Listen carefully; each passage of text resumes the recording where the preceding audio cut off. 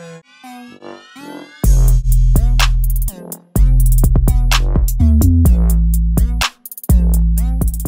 this video, I'm going to be talking about how to analyze and solve for values for a compound circuit. If you take a look at this compound circuit to the left, this one looks fairly complicated. If you take a look at this circuit to the right, this one looks fairly basic. You want to make sure you're very aware of all the rules for a series and parallel circuit so you can easily and effectively use Ohm's law in solving for things such as current and voltage. All right, so let's go ahead and get into it. If we're taking a look at our first compound circuit over here, what I'm going to do is I'm going to keep on breaking it down and simplifying it until I get to the most simplified form, and then I'm going to work my way backwards. Okay, so what I mean by that is as I'm taking a look at it now, I see a few parallel chunks.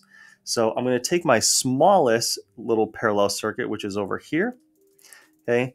And I see two branches, and I'll just call this the blue parallel circuit because I labeled it in blue. And we're going to go ahead and use our equivalent resistance or total resistance formula and create a single resistance that represents this whole entire parallel chunk. So how I would do that is this is a little mini series circuit, which is a total of 8 ohms. So I'm going to do 1 over 2 plus 1 over 8 equals 1 over RT. So what we can do for this is, because the lowest common denominator isn't that tricky, I can go ahead and change this to 4 over 8. And then we have 5 over 8 equals 1 over RT. Okay, so that isn't our answer. We want to go ahead and do a quick little cross multiply, and then our answer comes out to be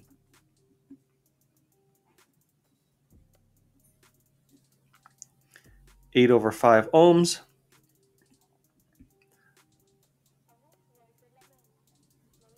which in decimal form is 1.6 ohms. All right, so this entire blue chunk turned into this 1.6 ohms that we got over here. And we've simplified it down one step, and I see one more parallel chunk, and that's this red portion over here. So now we have two branches. This branch combined over here is 3.6 because it's the 2 plus the 1.6. And then this branch over here is the 4. So we can go ahead and do the same sort of setup we did earlier and do 1 over 4 plus 1 over 3.6 equals 1 over RT. Okay, now because this one doesn't look quite as nice as the first one, what I can go ahead and do is just use my calculator, and I can do 1 over 4 plus 1 over 3.6, and I get 0.53. Okay, be careful because that is not my answer. I'm going to do a quick little cross multiply as I did before, and my answer is 1 divided by 0.53, and then my final RT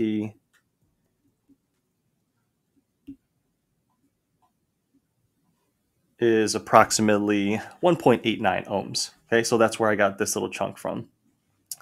All right, so I simplified it as much as I could, and I don't really need to simplify it any further from here. So what I can do is treat it like a regular series circuit problem, and I can find the total resistance, the current, and the voltage drops for both of these resistors, and then I'm going to work my way back over to the left, expand it out, and I can find for any current, or excuse me, solve for any current or voltage drop for any of the resistors shown in my original picture.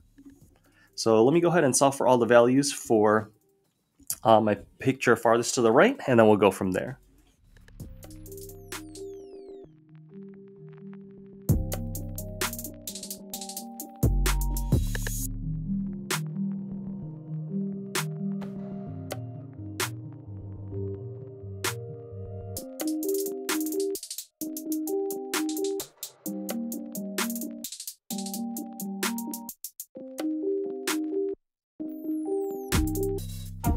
Que de la merde. Maintenant, au moins, tu vois plus rien. What I did is I treated it like a regular series circuit problem. I found my total resistance by summing these two numbers up, which is pretty simple, and I got 4.89. And then I used Ohm's law, the voltage over that total resistance, and I got a current of 4.09 amps.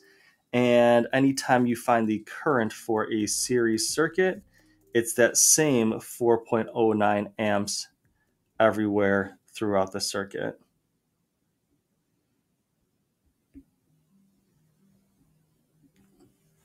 Okay, so with that being said, I can find my individual voltage drops, and I can just use this version of Ohm's law, which is just rearranged to find for the voltage drop. So I'm just going to take I times R, my current times my resistance, so that 4.09 times 3, and I got a voltage drop of 12.27, and then 4.09 times 1.89, 7.73 volts.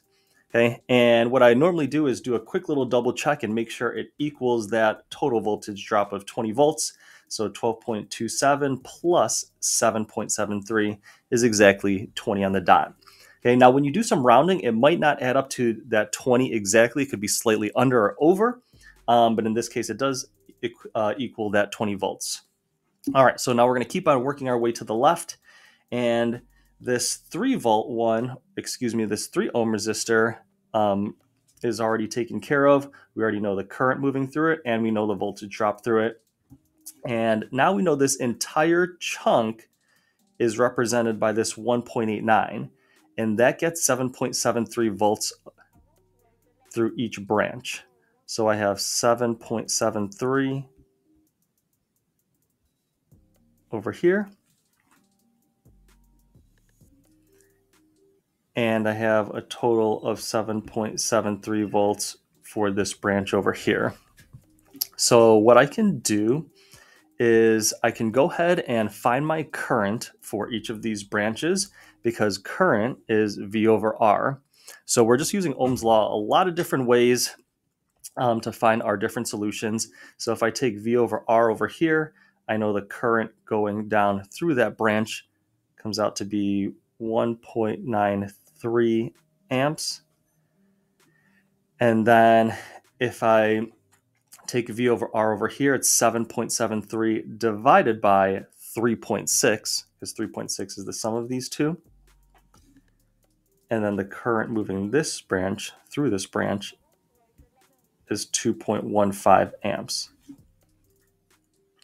Okay, now if I go back, I can find the individual voltage drops. So it's going to be 7.73 for this entire branch if I wanted to go one step farther and find the detail of how much of that 7.73 dropped through this one and this one.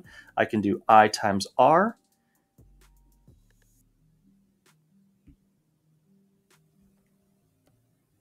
And I get 3.44 volts, and then another I times R, 2.15 times 2, and I get 4.3 volts.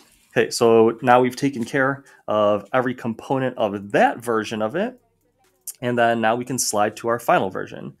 So we already took care of the 3 ohm resistor, which was all the way back here. So we know the current and the voltage for that 3 ohm resistor.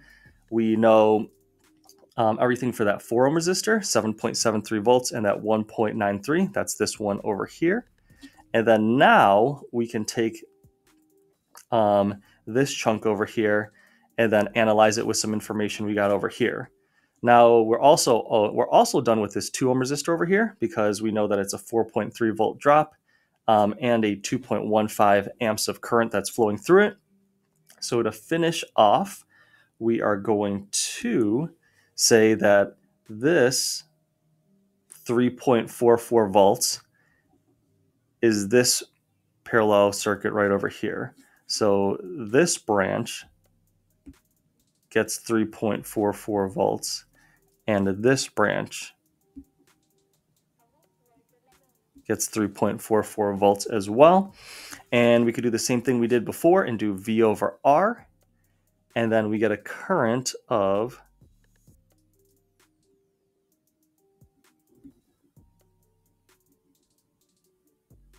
1.72 amps through that single 2 ohm resistor. And then if we do V over R over here, it's V 3.44 divided by 8, because there's 2 4 ohm resistors. So the current flowing through this section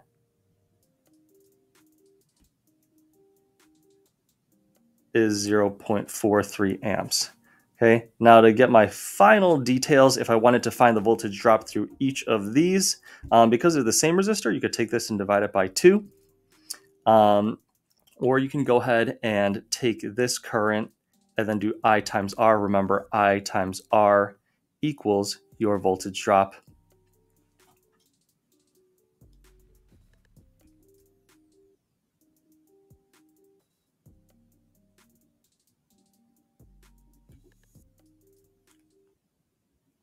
And either way you do it, you get 1.72 volts. So what you can do to finish off is if you want to do a little bit of backtracking to see if the math matches up to the rules of what's happening with the current and the voltage, you can always do that. I won't necessarily go through all of those steps at this moment, but say, for example, if you're taking a look at these two branches, we have 0.43 and 1.72. If you add those together, that is 2.15 amps, which is equivalent to this. And then if you take this 2.15 amps and then you add it to that 1.93, that comes out to 4.08, and because of some rounding, that's slightly different than this 4.09 amps of our total current. But what you can do is sort of backtrack and double check some of your work to see if you did all the math correctly. In fact, the first time I did this, I did make a mistake, and that helped me catch my mistake, and then I went back and I found where my error was, and I corrected it. So again, what you want to do is you want to simplify the look of your circuit as much as possible from a compound circuit to the most basic series circuit. And then once you get your currents and voltages, then what you can do is backtrack and find the finer details of the voltage drop in the currents through each of your little mini parallel branches. So I hope that was helpful in helping you analyze and solve for all the values for a compound circuit. Thank you for watching and listening.